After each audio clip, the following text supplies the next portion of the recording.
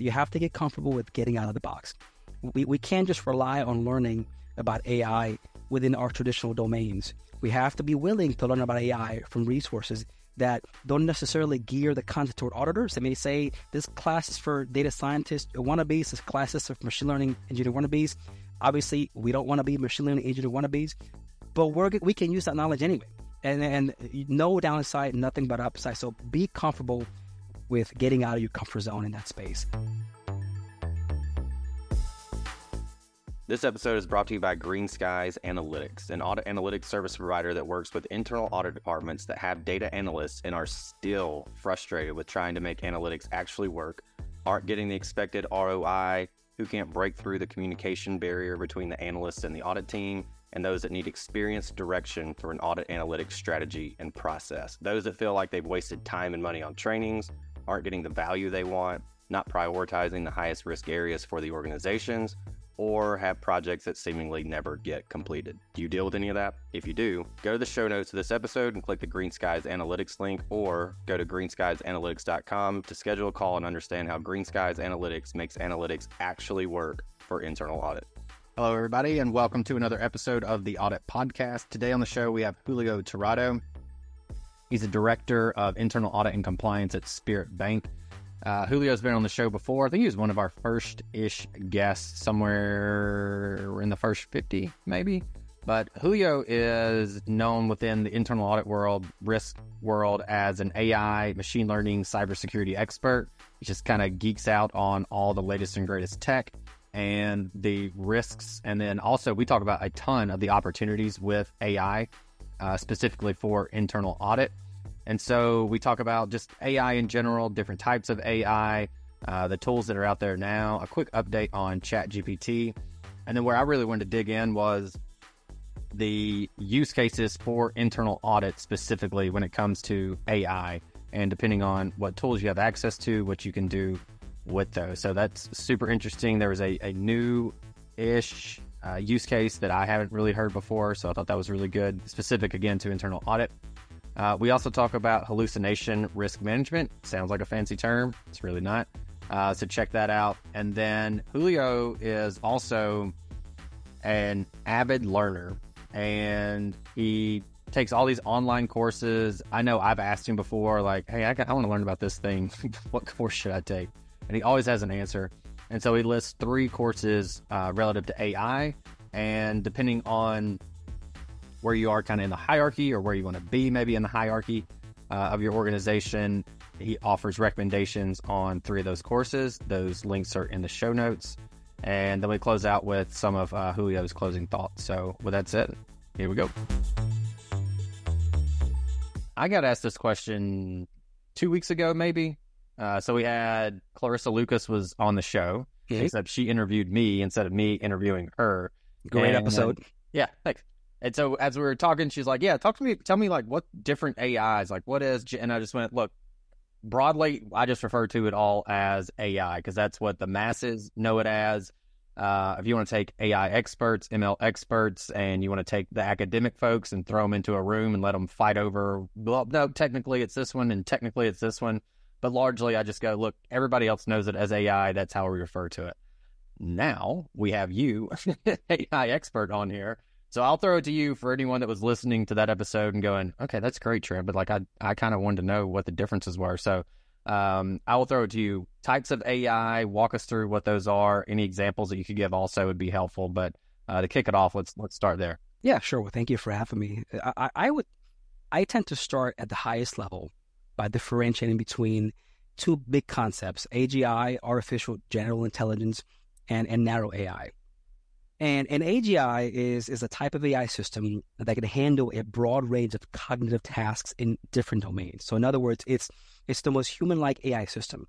You and I allegedly are humans, so we can do a lot of different things in many different domains. So an AGI system is human-like in that way. So by contrast, narrow AI, which is the type of AI that we have today all across the society, is a type of AI that is really good at one task or one collection of tasks within one domain. So, for example, you and I both probably watch movies on Netflix or Hulu or Amazon. When you watch movies after a while in your profile, you'll start to see some recommendations. Well, those recommendations are a byproduct of a recommender system. That's a machine learning system that's specifically designed with a very narrow use case. So narrow AI is what we all have nowadays. An AGI system doesn't exist yet, but people are working on it. So you have companies like OpenAI who made ChatGPT, DeepMind owned by Alphabet. You got Meta that runs Facebook. They actually are working on AGI, and you'll hear estimates anywhere between 5 years and 50 years. My literal money is betting on closer to 5 years. But the point is, we don't have one yet, but it will happen. So from our perspective, we have to pay attention because, as you know, you and I talked about generative AI and ChatGPT ever since this thing became public last year or the year before that. And you also know because of that, it's been evolving a lot just over the last 12 to 14 months, right? So imagine when AGI X gets released to the public, it's also going to evolve pretty quickly. So you and I that have to manage risk and report to boards and other folks that have clients to serve, it's important that we stay connected. But you can, from a practical perspective, what I like to also say is, so as I mentioned, narrow AI is everything that we have today. You can break it down functionally by further dividing it into two smaller buckets: predictive AI and generative AI. So predictive AI is that recommender system that I just told you about. And generative AI is ChatGPT. It's anything that creates content. So that's a quick way, I think, to break it up into pieces and make sense of it in a way that would hopefully all of us would understand. For the everybody person out there who's not necessarily AI expert, but just needs to know enough, do you feel like the differentiation needs to be made? Is there like certain risks with one to the other that we should be aware of? Or is it, hey, when speaking to the board, like it's pretty okay just to say AI and then everybody understands, i.e., should I change my approach? No, great question. My personal preference whenever we're conveying this content to a board or a directorship is to focus on the AI breaking down to predictive and to generative. I think that's the easiest thing to do because number one, there are frameworks that are being created, for example, by NIST, this organization that is now known for creating the NIST cybersecurity framework, the NIST AI risk management framework. Well, they're creating frameworks that break it down just as well. So that's consistent with frameworks, but I think it's easy to relate to. Predictive versus generative. You don't need a PhD in machine learning to figure that out. And then you can also point out specific examples. Like I mentioned to you, recommender system is predictive. You can say that a system that involves, I don't know, looking for fraud within, like credit card companies all use machine learning for fraud detection. That's predictive. And we can specifically point to what everybody knows, which is ChatGPT, that generates content. So I think that's a good way to make a connection. Okay. Speaking of ChatGPT, and I feel like this question is going to age in about a week. Well, the updates on ChatGPT. For anybody listening to that Clarissa episode, I talked about on a Wednesday, I said, hey, this doesn't exist in ChatGPT yet. Don't worry about it or whatever. Literally the next day on Thursday, I logged in. Yeah. Like, yep, it's there. So this might age in a week, but quick update on there on ChatGPT. Yeah, you're going to have to shorten your development life cycles here with the episodes. Yes. So maybe we can do, Trent, is we can start by giving a little bit of a background. So OpenAI, that's the company that created ChatGPT, and that got released, I think it was in November of 2022 for the world, publicly for everybody to play with. And this was ChatGPT 3.0. Eventually, it was upgraded to 3.5 for the free version and 4.0 for the paid version, which is $20 a month. That's what we have today. And I actually have the paid version, so I can speak to it if we have any questions. So ChatGPT is a product. GPT is the model. GPT 3.5, GPT 4, that's the model. And the way that I like to think about it is ChatGPT is like a car, and GPT 3.5 or 4 is like an engine. So huge distinction there. You may also hear it referenced as large language model. All that means is an AI model that is huge in terms of number of parameters, basically in terms of size, and it's designed to interact in natural language.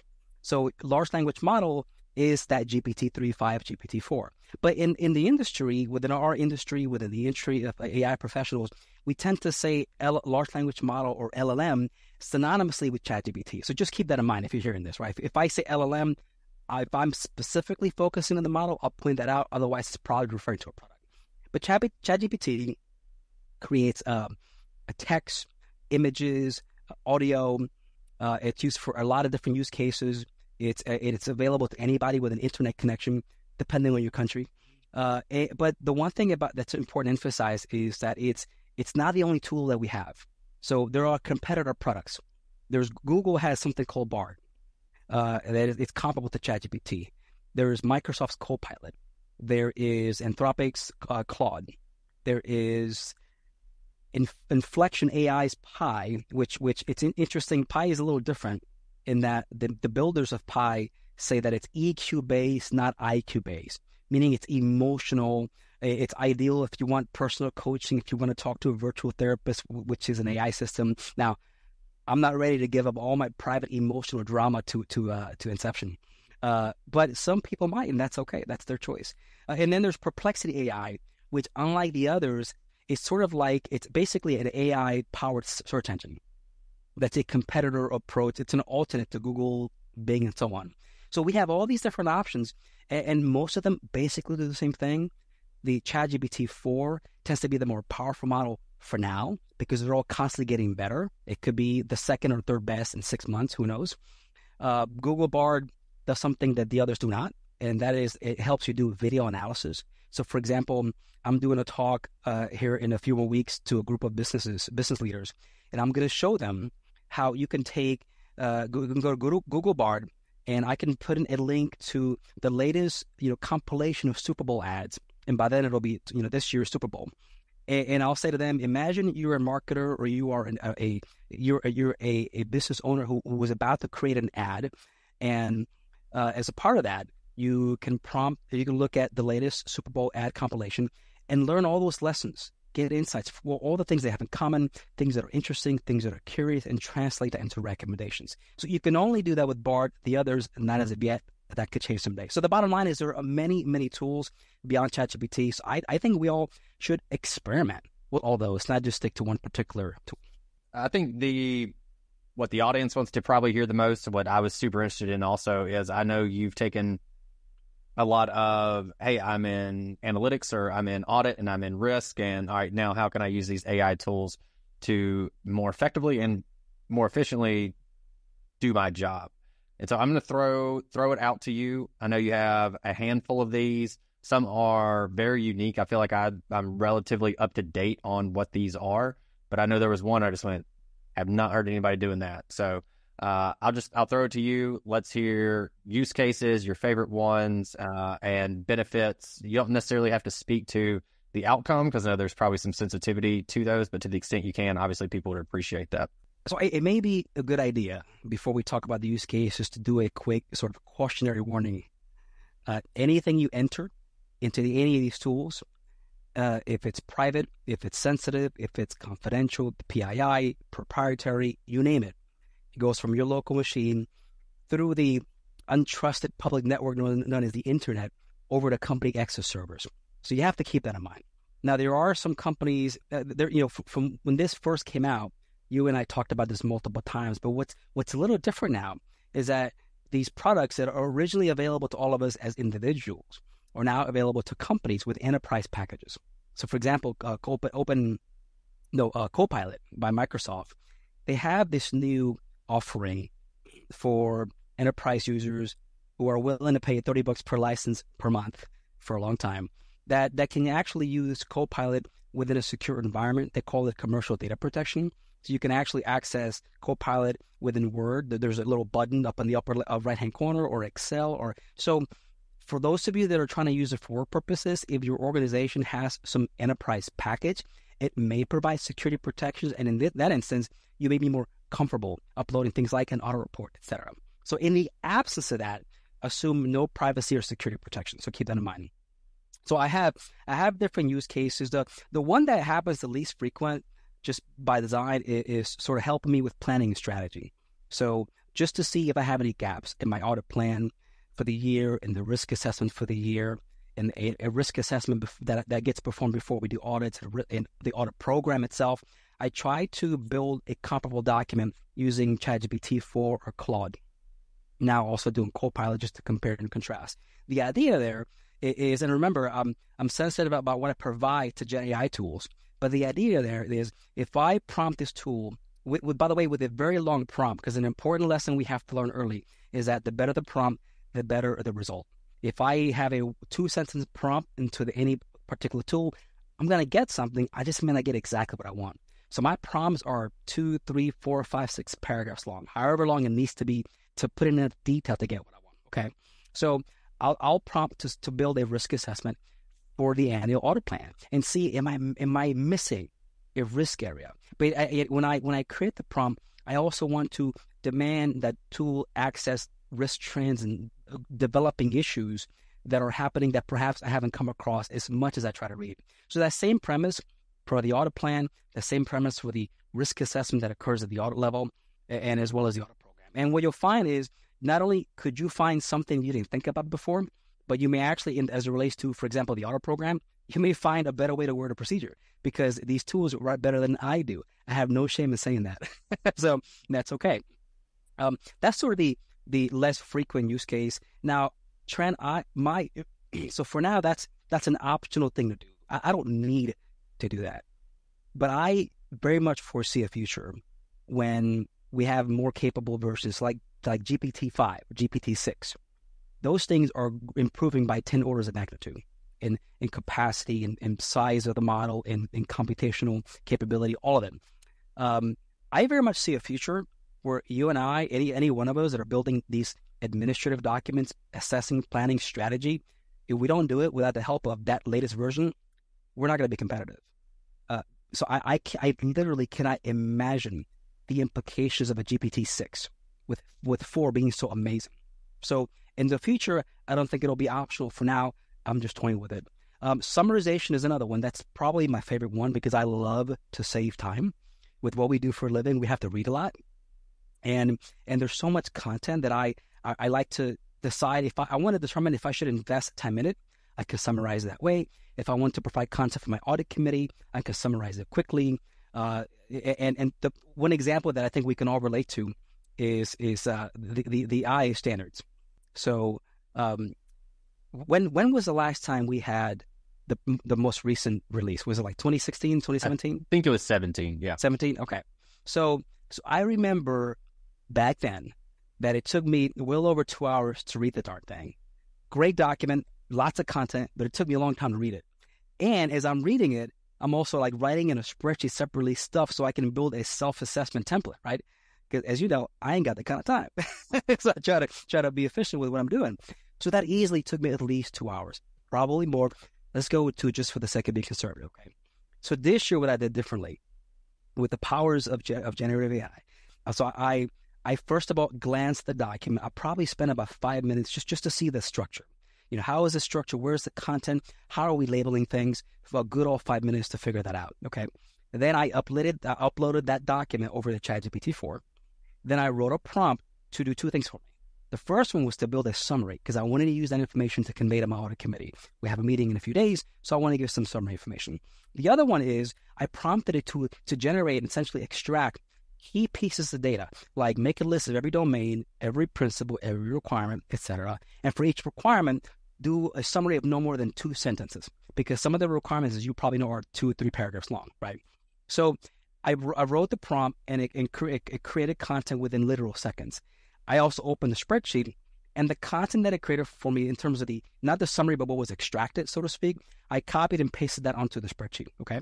So far, this whole process took about 8 minutes. And that's me taking my sweet little time, right? Now, if you stop there and make decisions based on that, you're being irresponsible. That's not responsible AI. So I had to read the standards anyway. But here's the difference. As I read the document page by page, I compared the content to what I pasted onto the spreadsheet. And 2 things came out of that. Number 1, I did this a whole lot faster. But number 2, I saw 0 hallucinations. This is when a large language model makes up stuff and is so believable as to be accepted, but it's actually completely made up. Well, I saw 0 hallucinations. Did you have a question? Do a little bit more on hallucination. So I feel like you might have breezed through that. It's a big risk area for people, especially if they don't know about it, and they just go, well, ChatGPT said this. It must be right. Like it knows the entire internet. It certainly can't be wrong. So talk about that just a little bit, risks there, I know we're probably going to get into hallucinations in a little bit more detail later, but expand on that just enough to where people can understand exactly what that is. Yeah, I'll make a quick comment on that. But before I forget, the bottom line with the standards is what took me at least 2 hours a few years ago took me about an hour this time. And those standards were significantly shorter than the ones we have today, so 2x that time, basically. Yeah, that's a great point. I didn't even think about that. You're absolutely right. Yeah. So hallucination is a major challenge with any one of these AI chatbots or LLMs or AI products that you use that create text, create content. It's said to be a feature, not a bug, but it's still very buggy in that it impairs the way you use it. So, for example, if you use ChatGPT or Claude or Google's Bard to create a story for your kid for bedtime, you want it to make up stuff. That's a perfect use case for hallucinations. That was my first one. That's the first. As soon as I got on it, that's the first. I said, write a story about I forget what, a frog and a something, and use these top 200 most used words that we learn when we read. And my jaw literally just fell open when I saw it kick that thing out in 30 seconds. So anyway, sorry to interrupt. Go ahead. No, this is great. It feels really magical the way these tools work. So that's a great use case for the hallucination risk, which again is whenever the model makes up stuff. When it's difficult is when you're doing fact finding, like in the case of doing research about risks and looking for specific citations. So I'll give you a quick story, and then we can pivot. So right after ChatGPT was created, and you might have heard this already, Trent, an attorney used ChatGPT to create a brief for the courts. He was representing a client in court. And apparently this brief, I guess he was arguing for some sort of a motion. It was a well-written brief. It was creative. It argued some strong cases, but it referred to specific cases, actual legal law cases that would support his argument. Well, long story short, he got in a whole lot of trouble because it turned out that ChatGPT completely made up those cases, completely fictitious. So in hindsight, what he should have done was to first of all say, hey, this is amazing, thank God for LLMs, but also gone on to good old Google and confirm that those cases are actually correct and real citations, right? So that was a huge lesson learned for the law community, as well as for all of us talking about it. So the bottom line is hallucination is when these models make up stuff. So there are different ways we can manage that, and we can probably get to that in a little bit if you want. And then one other note that I had, you mentioned that when you're doing the standards, you said keep it to 2 sentences. That's a really good prompt. Something I like to use is, hey, keep it to, because if you don't limit how much it is, it ends up giving you probably more than you really need. And then especially if efficiency is your game and using it for whatever your use case is. I mean, a lot of it's kind of, now I'm thinking about this, it's like when you Google a recipe, best baked chicken recipe, and there's 3 pages of, well, when I was a little girl and I was at my grandmother, and you get this like book about the person's life, and then eventually they go, and she taught me how to make this, chicken recipe, and you go, okay, I just need the recipe and the ingredients. I don't need to know your life story. So it's similar to that, I feel like, where I a lot of times I go, I don't really need to know all that. Just keep it to 2-3 sentences. So I did want to point that out just as a practical tip for folks. So anyway, all right, let's pick back to where we were. I think we were moving on to simplification and insights. Is that where we left off, or where we want to pick up? Right. So summarization for sure. So on the simplification and insights, I like to categorize that into just learning. So here's what I mean. I love to use these tools to take complex content and make it simple. So if I want to present to my audit committee on AI, I'll draft content, but it may be technical. And I may not empathize enough with my audit committee members who don't have a background in anything AI. So I can upload it into any one of these tools and prompt it to create it. And this is specifically how you would write the prompt. Somewhere in there, you would say something to the effect of, rewrite the summary for an audience without a background in X, and be more specific about the individuals that are receiving it. So the more specific, the better you get, right? So simplifying it for communicating to people, I think, is really interesting. Also, just for learning, like if you find yourself having to do something with like lease accounting or something that's technical that you've not experienced with before, by all means, Google away, but also experiment with taking complex data and simplifying it so that you can understand it better. I think that's a developing use case, and the more we'll talk about some ways we can minimize hallucination risk to make you more comfortable and relying upon that. But I also like to, and this is what I'm doing more often than not, is taking something that's technical or complex and diving deeper into it. So I work for a bank, and we have certain things that are very niche to banking. So one of those is called asset liability management. This is when banks do a variety of things to manage interest rate risk and liquidity risk. And over the years, I've struggled finding resources to learn about that stuff because it's so niche, and I don't want to pay $20,000 for a seminar because I'm cheap.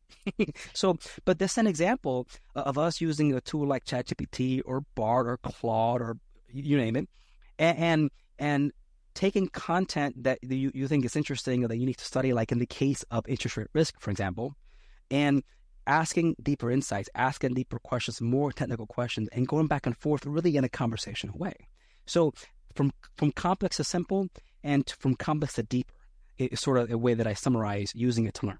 Yeah, I like that too, especially when you have there is something that even when it spits out the answer, it could be there's a word or a phrase in there that's still very technical, and you just highlight it, copy, paste, explain this to me like I'm 5, or explain this further, or I have no idea what that means. It's like having an expert sit with you and you just ask it questions, except you never feel like you're asking a dumb question because that's exactly it. It doesn't matter at all. Now, I only laugh because that's exactly what I say. Explain it to me like I'm a 5-year-old. Yeah. And then go up from there. I found it in, I ask it a lot of stats type questions. And when it comes to like the 5-year-old question, it's always like, imagine you have 10 Lego blocks. I don't need the Lego analogy, just to, so every now and again, I'll be like, all right, explain it like I'm a senior in high school then maybe or something. Exactly. 100%. So I love that because just like you said, it's like an assistant that helps you to learn on a continuous basis. And every single day I ask myself, is this a use case for Gen AI? I was in, not to divert too much here, I was in my house one day, and I realized I have a big tree on one side of my house. It's a huge, I mean, I don't know if I can call it, it's a tree. It's a medium-sized tree, okay? But the point is, I need to trim that stupid thing. And I needed to know what species it was before I figure out how to trim it, because some trees are very particular. So I took a picture of the tree, uploaded to ChatGPT on my mobile phone, and prompted it to tell me what species it was. And of course, within 3 seconds, because of my connection, you get a response. So there's so many use cases that I think we're all still figuring out on a day-by-day basis. I paid $30 a year for an app to do exactly what you're talking about. We moved into a new house and I had all these shrubs and flowers, and I was like, I don't know what this is. So this was 3 years ago.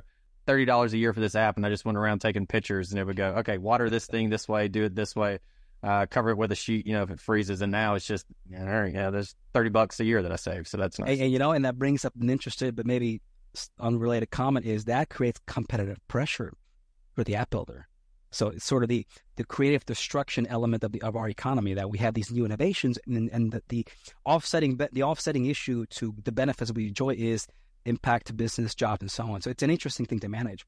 So learning for sure. I'll finish up by saying, if any of you guys have difficulty dealing with any managers, if you have an audit client that for any number of reasons is difficult, maybe the person's moody, maybe the person lacks empathy, maybe the person just hates auditors, who knows? Whatever the issue is, you can actually use these tools to craft messages more convincingly, more persuasively. You can write a prompt, again, as long as you do it safely without giving up any kind of private data. Write a prompt that explains the situation, explains the behavior you're dealing with person X, and prompt it by saying, provide some recommendations to more effectively communicate with person X. And not only can you do that when you're writing a prompt, you can enable, and I'm specifically only focusing on ChatGPT, you can enable the audio version of the app, of the mobile app product on your phone, and talk to it. Do the same prompt it to give you recommendations. You'll get a long list of recommendations.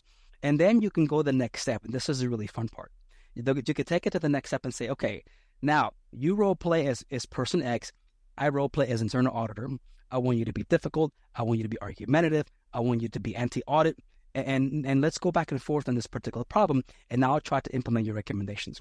And then 5, 10, 15 minutes later of talking back to this large language model, you may find that you will have practiced your soft skills. You have learned some things. And as long as you don't mind giving up your voice to data to OpenAI, which is exactly what you're doing, you'll have this experience, I don't think, like anything else. It's honestly a very cool feature because, as you know, for a long time within the audit profession, anytime we have a list of the top skills that we need to work on, almost always soft skills is in that top 5, right?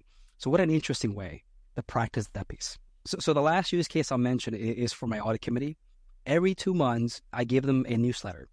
And so 1 month we do an audit committee meeting, next month with a newsletter, then the audit committee meeting. So throughout the year, they're constantly informed. And my newsletter it's honestly no more than 3 pages.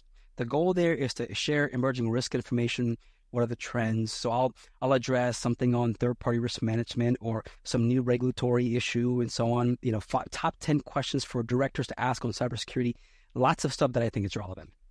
And prior to Gen AI, what I would do is I have a long list of sources from which I get these articles, and I would find the articles and I would read them, and then I would, for example, take a 10-page article on, say, corporate governance and condense it to like 300 words, shrink it up real quickly. But that takes time. It takes time for me to read and synthesize and concisely put things together. And so what I decided to do is use generative AI to process the article that's 10, 15, however many pages, and condense it to X number of words that I need to fit in my specific sections in my newsletter. Just like you said earlier, one of the things you like is that you can prompt the summarization to be the size that you want. Well, I do exactly the same thing here. So I do that, and with the prompt, I'm specific to emphasize things that I want to emphasize. There's things that I want to highlight within that summarization. So it gives me what I want, okay? So the summarization saves time.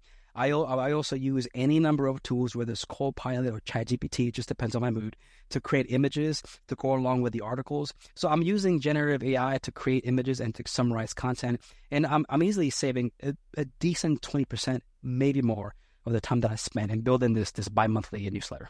Let me ask you a question, because I mainly just hang out in ChatGPT. For the images, I know there, if I'll say, hey, create this, a logo, or create whatever it was that I'm doing, whatever it comes to, for whatever reason, if I say, hey, I'm speaking at this, IAA chapter, it always spells something wrong in the logo that I put. So it'd be like IIAQ, Lower Manhattan chapter or whatever. I'm like, where the Q come from? So have you found, specific to image generation, because I'm not a creative person, so I would need that. Is there a platform that you'd like to use over another one? They all have those issues. So what I would say is first of all, it's a function of the model. So if you look, ChatGPT's ability to give you images is created by something called DALL-E 3. DALL-E 2, its predecessor, was far worse. Everything looked like complete gibberish. At least now the content you get may have English and a few misspellings, right? So what you'll see is that as these models get better and better, you'll have less of these issues. The way I try to combat it is twofold. Number one, I compare and contrast the model. So I'll create an image to ChatGPT 4. I'll create an image to Bard. I'll create an image to Copilot. With the same prompt, different tools, and see which one gives me exactly what I want. Also, when you write the prompt, put in quotations the specific wording that you're trying to display. That helps minimize the risk of having gibberish. Not 100% perfect, but it reduces the likelihood you're going to get gibberish to display. But between that and comparing, I think you make it to better. Perfect. All right. I know we hit on hallucination risk a little bit earlier, and we want to take a little deeper dive in there. So I want to give you that opportunity now. Let's talk through hallucination risk management. So that's probably the trickiest issue for us whenever we use these tools to make decisions. For creative things like the nighttime story for your kid, who cares? We want it to hallucinate. So for decision making, this is a tricky deal. There's a few things. The first one is prompt engineering is key.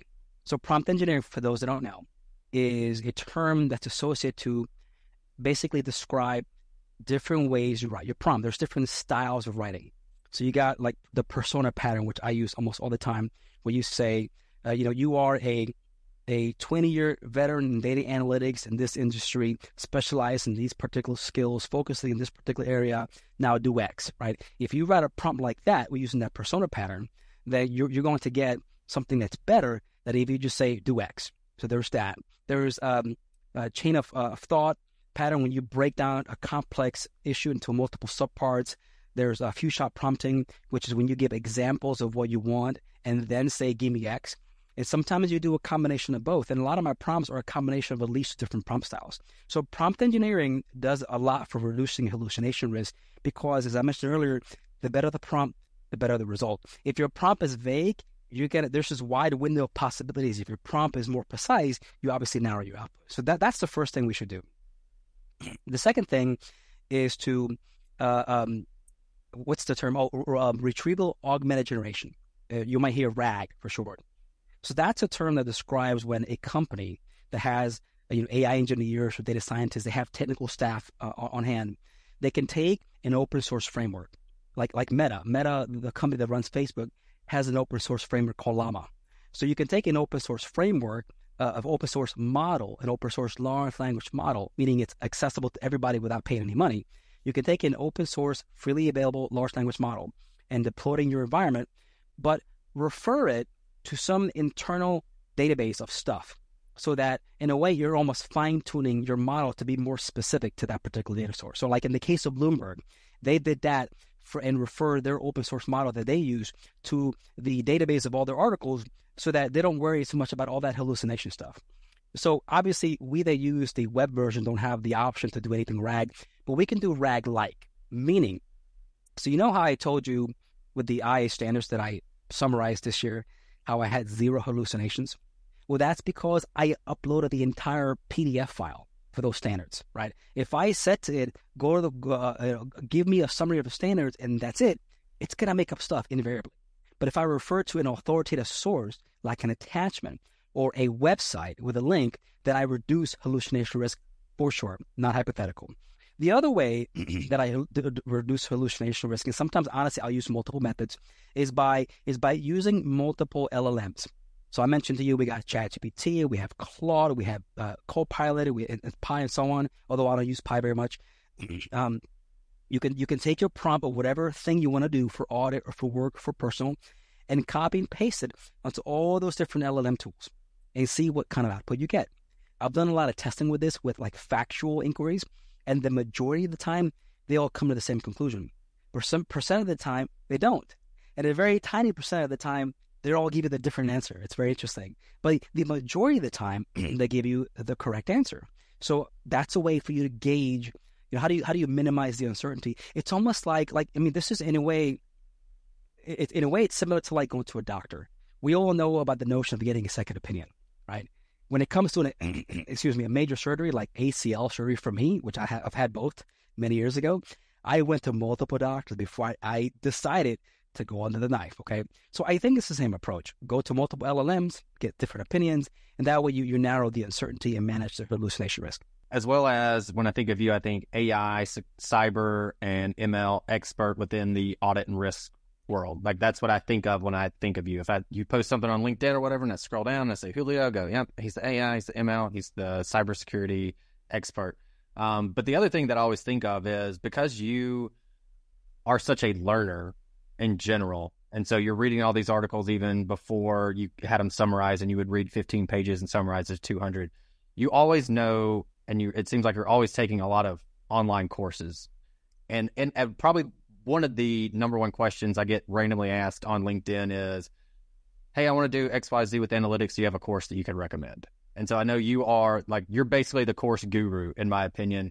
I know there's going to be a lot of questions about, okay, you said this, how can I go learn about this? And I like structured courses also. So I did want to see if you could, what's kind of the latest, greatest courses that you've taken relative to the topics that we've hit on. And then obviously any of those that you mentioned, we'll mention or drop in the show notes, but give us your course load for the year. Well, you don't want that. The course. Well, let me recommend 3 courses that I think are perfect for everybody. No technical requirements needed. No, you don't have to be a developer or an engineer. If the challenge here, if the problem we're trying to solve here is to educate the masses on AI, all the internal auditors and risk managers, the first thing I recommend we do is take this class called AI for Everyone. It's offered through Coursera.org. You can access it for free, and I always recommend people do free stuff if they can. If you want to pay a fee, it's like $39 or $49 one time. That gives you a certificate. It gives you some questions or some quizzes, but you don't really need it. Get it if you want to, but access it for free. And every AI for Everyone, it like the name implies, is designed for all audiences. Every auditor, every director, every CEO, I think should take this class, because you understand what are the different types of AI and what are the implications. What can companies do with AI? Not just know these terms, what's actually practically what can be practically implemented with artificial intelligence tools. There's also one called Generative AI for Everyone, also offered via Coursera. You can also access it for free. And that's actually one that came out maybe 3 months ago or so. And it's like the name implies, it's about Gen AI. You have to take that one so you can get more comfortable with not just ChatGPT, because there's so much more. As we now know, based on this conversation, there's so much more than just ChatGPT. So generative AI for everyone, I think, is really good. No background in anything technical required. You just have to be curious and spend a little bit of time to learn the content. The last one, the third one, is going to be generative AI, navigating generative AI, a CEO playbook or a CEO toolkit. I think it's CEO playbook. Also, okay, good. That's also offered via Coursera. Again, you could do it for free. That one is, like the name implies, it's designed for CEOs, but it's honestly practical for anybody that's curious, particularly anybody who's in leadership. What makes that one a little different is that, and I believe you have to pay the small fee for this feature, is that it actually has prompt challenges. So it will tell you and help you write certain prompts to do all sorts of things in strategic planning and resource decisions, and there's various use cases. So I came out of that class with a better, clearer view of how a CEO or an executive leader can use Gen AI for the strategic high-level stuff, not just the sort of in-the-weeds kind of practical things. So those three, I think, are great. And once you guys cover those at least one of those classes, but if you can do three, that's even better. Once you cover that content, I think you have enough foundations in AI to be able to decide what's the next step that makes sense for me. Maybe it is a technical path, and then you can write code and do things. Maybe it's something that's more domain specific, like in the case of banking. In the banking world, we have a lot of material about AI in banking, Gen AI for banking. Maybe that's really the next step, and you focus on your domain. I might add a fourth resource, and that would be this episode for everyone. I think we covered a lot of it here. But with that said, is there anything left? What do you want to leave the audience with? Do you have any closing words for the audience? The first one is if there's one thing that I've learned over the last few years is that for internal auditors and risk managers, it's still tough to upskill in this space. So I hope these courses are very helpful, for sure. And huge kudos to the IA for what they're doing with providing resources in a central place pertaining to AI. But once you cover that stuff, you're going to find that you'll want more information and you'll be hungry for more content. So Coursera is an example. Udemy is another one. edX is another one. What I want to tell people is you have to get comfortable with getting out of the box. We can't just rely on learning about AI within our traditional domains. We have to be willing to learn about AI from resources that don't necessarily gear the content toward auditors. They may say this class is for data scientists wannabes, this class is for machine learning engineer wannabes. Obviously, we don't want to be machine learning engineer wannabes, but we can use that knowledge anyway. And no downside, nothing but upside. So be comfortable with getting out of your comfort zone in that space. The other thing I'll tell you is, so I've been in internal audit since 2007. I have been to countless IA meetings and ISACA meetings and ACFE meetings. And of all those meetings, I've only found one other auditor that also practices Brazilian Jiu-Jitsu. So my call out to all you guys out there, no matter what your profession, but especially if you're in audit or risk or compliance or security or an analyst, get your behind over to your nearest Brazilian Jiu-Jitsu academy and learn to grapple. So not only is it good self-defense, but it's phenomenal exercise. And we have stressful jobs, right? We got to deal with politics and all these different things and friction. It all melts away when you're either getting submitted or submitted somebody else. So great exercise, great stress management. Go find your local Jiu-Jitsu academy. Hey everyone, thank you very much for listening to this episode of the Audit Podcast. Whatever platform you're listening on right now, I'm sure there's a subscribe button somewhere, so please hit the subscribe button there. If you're listening through iTunes or Spotify, feel free to go give us that 5-star rating. It only took me about 16 seconds to give myself a 5-star review, and it really helps to get future guests to come on the show, so we'd really appreciate that. Lastly, be sure to check out the show notes and follow us on all our social media channels on Instagram, on LinkedIn, and on TikTok. Also, if interested, please sign up for our weekly newsletter from the Audit Podcast. Thank you all. Have a great one.